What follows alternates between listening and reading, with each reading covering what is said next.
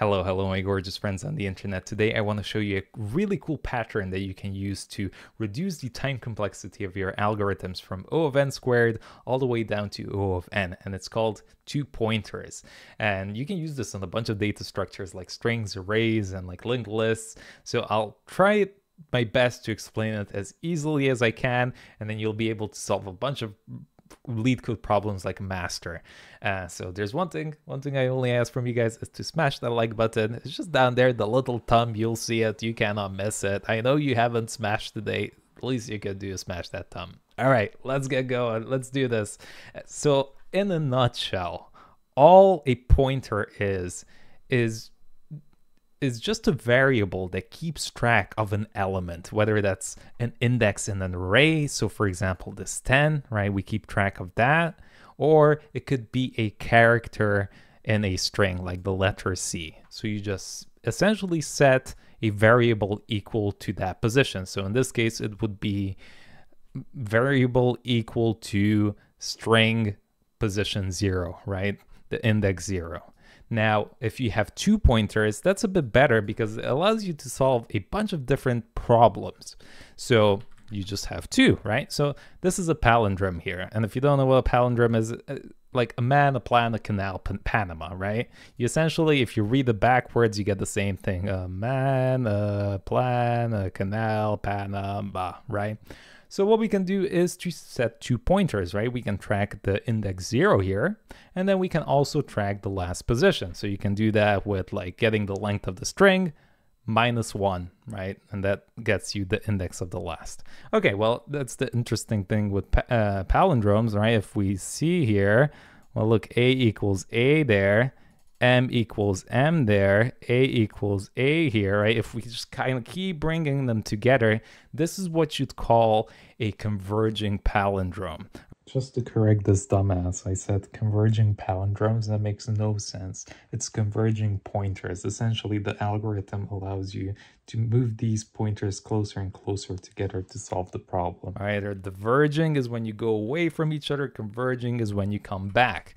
So there's other types out there as well, and you can use these to solve different types of problems. You can have like a sliding window one that just kind of moves like this, right? That tracks certain elements in a position, and that's great if you're like checking maybe a subgroup of characters in the string, for example. Maybe you put a pointer here and you put a pointer here, right? And then you can update these depending on the problem. But let's say I move it here, and let's say we want to check if there's like unique characters in here. Well, then we can check, okay, well, we can count all of them in here, but we have like 4 different A's, 5 different A's.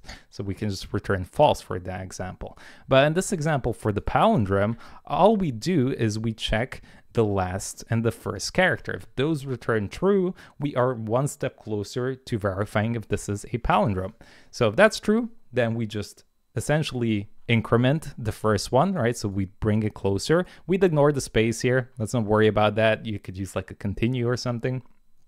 And then here you can do a -1, right? And then we do the check again. So we check M with M. Okay, that's true. Great. Let's move it again. -1 here, +1 here. And there we go. We check again and then check again. And you just keep doing this until eventually both values fully converge. And then we can just return true. If it would fail somewhere here, then we just return false. And we know it would not be a palindrome. We had something similar, kind of introduced this concept with the sliding windows as well in the previous episode, where we had essentially a problem where you'd want to look for the best price to buy a stock and when would it be the best time to sell. Okay, so again, for that, we have two pointers as well. So I'll do a green one for like the best time to buy and a red one for the best time to sell. Okay, so this is how you'd essentially do it. So we'd start off from the first position, right? Let's say that's like the initial time you buy, 3 here. Okay, so you buy it at 3. And then we use the second pointer here to essentially go through each day, right? We want to check, well, how has the stock changed in price? Well, day 2 here, it increased by 1. On day 3 here, it went down to 1, okay? So we'd go through each of these and we'd have like 2 test cases. So we check this one first, and we check, okay, well, if the 3 is smaller than 4, that means that we have a profit. So you could just run and calculate this. You can do 4 minus 3, right? And you'd get a profit of 1. So let's just note that down. You have like you can have like a variable here. We set that to 1. Cool. Now we check the next day. Well, on next day, 3 is bigger here than 1, which means that it's cheaper to buy. So what we could do essentially is take the first pointer and set it equal to our second pointer. And that would look something like this. Poof. This is our new buy price, right? We're trying to calculate when's the best time to buy and when's the best time to sell. Okay, and then we just keep incrementing this red one again. So we go up again. Okay, we got 8, it's bigger. So we can do 8 minus 1, that's equal to 7, right? So we update this to 7, right? That's our new max profit. Okay, we go again, right? Here, we do again. This would turn into 9. This would turn into 24. But again, here, we check the value again. And here, 1 is bigger than 0.5. So that means, again, we probably hit a case in our code where we just need to set our first pointer equal to our second pointer. So that would be our new max, like lowest buying price. And then we get to the end, and that would be the best price because we could do 30 minus 0.5, which we would get 29.5. Okay, so that's kind of the idea here. Let's look at a couple more different examples so you can just kind of get really comfortable with this. But before I do that, I also want to thank today's sponsor, Brilliant. If you want to sharpen your problem solving skills, Brilliant is the perfect way to do it. Instead of long, boring lectures, the lessons are interactive, hands-on, which makes them way more effective. Just like us tackling this 2-pointer problem in this episode, the real skill isn't really about memorizing these solutions. It's building the intuition and being able to spot patterns and break problems down. And that's exactly how Brilliant approaches all of this. You'll find everything from programming with Python to how AI works. Plus, they also have a brand new course on programming with functions. It's the kind of content that actually keeps you engaged and motivated to keep going every day. And the best part is these are not random challenges. They are all crafted by experts from places like Stanford, Microsoft, and Google. So you know you're getting top-notch material. So if you want to level up your critical thinking and problem-solving skills, check out Brilliant using the link in the description down below, or optionally, you can also scan the QR code here on the screen and you will get a full 30 days for free and also 20% off your annual subscription. Thank you so much, Brilliant, for sponsoring this episode. Let's see how would all of this look in code. So let me just zoom in the font size here a bit. I'll touch a index.ts really quickly here. Let's clear this and let's do mvim index.ts. Okay, so there we are. We are in the file. Let's create a function that's called valid palindrome. Here we go. And for now, let's just pass in a s, which is going to be a string there. And then finally, we should probably pull up the example that they have on Leetcode, just so we have a test case. There we go, valid palindrome. Let's open this up. And here we go. This would be a little string here that we can pass down. So let's go down here and we can do a const equals to valid palindrome. And let's simply pass down that string like that so we can try it. Okay, cool. So let's also give it a shot, see if we can run it. Let's run node index.ts. And there we go. We got nothing. I should have probably added a little console log here. We test this. How cool is that we can run node with index.ts with TypeScript files? Super cool. Okay, so like I said, we have 2 pointers, right? So you can call this whatever you want. Usually you'll see left and right. So let's do left. Again, that tracks the first position, which is 0. And left right, which is going to track the last position. So we can do essentially the length of the string, and we can do -1. There we go. Okay, cool. So we got that, and then we just simply do a while loop here, right? We want to check if the left is smaller than right. There we go. Let's open that up, and that means that we're just gonna bring them closer and closer together. And how can we do that? Well, we can do it with left plus plus, and the right should go the other way, right? Minus minus. Now again, all we need to do is check if the first and last character are equal to each other, right? So simply we can do if the s left does not equal to s right, then we can simply return false. Otherwise, we increment, and at the end here, we can return true. And that's pretty much it. That's how you solve this problem. Now, this might not actually pass here because we have a couple of different problems. We have the empty spaces, which is not great, right? That's probably going to cause a problem for us, but let's try it. Let's simply add it here. Let me make this a bit bigger. There we go. I'll switch over to TypeScript here. Let's paste this sucker in and run it. So as you can see, these two pass, but this did not pass because we need to essentially lowercase those numbers and also verify the spaces. So how you can solve this is simply check if the values are alphanumerical or not. So I created this little function here called isAlphanumerical, which just gets the character in here, and then we just check the character code.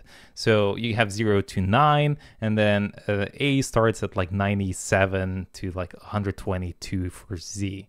And then you just simply return this. So while you're also checking left and right, you're also checking to see if it's an alphanumerical number or not. And then after that, you do the plus and you do the minus. And finally here, you also lowercase both letters. And that way you can solve this problem. So if we try this method instead, this should also solve the Panama problem. And there we go. That passed all the cases now. Awesome. Okay, let's have a look at another example. Okay, let's do a medium one as well that shows off the sliding window problem. Let's do the third one here. The longest substring of without repeating characters. So given you have a string, find the length of the longest substring without duplicate characters. Okay, so we have S here, which is our string ABC, CBB. So the output should be 3, right? Because ABC, and then it starts repeating here. And when we hit the index, was index 3. Okay, so if we copy over this and try to visualize it, now how would this also look without a, without using pointers? You'd have to do some sort of double loop. So imagine these as not as pointers, but as loops. So you do a loop, which starts here, which might be I, and then you might have another loop, which is J, right? So you check that value, because if you have one loop, you can essentially just traverse this string once. So A, B, C, A, B, C, B, B. If you have two loops, then it's going to traverse like this, right? A, and then the inner loop would go through all of these values. And then we increment this by 1. And then we go again. Boom, boom, boom, boom, boom, boom, boom. We go again. And then we start again. Boom, boom, boom, boom, boom, boom, right? But that's O of n squared, because we're essentially doing it to the power of 2. For every character, we check the whole thing again. With pointers, the way we can do this is using sliding windows. So you have A and you have B here, and then you can, again, imagine like you have a little box over this, and then you can keep expanding this box by just moving one pointer over like that. And then you can verify this. You can move this over and then expand the box, and then you can verify this. In this case, fails, so it returns false. So it's O of n, because you're just going through it once. Okay, so let's look at how we can solve this one. So again, we'll create our left and right. So left, we'll set that to 0. We'll set our right to 0 as well. And essentially this returns the max amount, right? So in this case, A, B, C, and then A repeats, so the max would be 3. So I'll just initialize it as 0. Now we need to keep track of this somehow, so I'll just save it in a set. So let's do a set here, create a new set, and I'll use the right pointer to essentially expand that window. So I can say while right is smaller than s.length. Let's open this up. And then let's do this. I'll check if we don't have in the set. So if I don't have the string with the right pointer, let's just add it. and increment it. So we can do set.add, and then we can do s right plus plus. All right, so that adds it and increments it. Else here, let's delete it. We can say set delete, and I'll actually use the left pointer here and also increment that. Now this is really interesting. How is this gonna work? If I go here and just simply do a console log, I wanna show you how this looks like. Let's console log out set. Let's run node. So again, we're adding it, right? And incrementing it. So A, and then B, and then C, and then we hit another A. So it exists there already. So we're deleting it, right? So we're left with BC. And then we're adding one more. And then again, we're removing, adding, removing, adding, removing. And the idea here is that we essentially just want to keep track and get like, when was the time that we had the most amount of characters in here?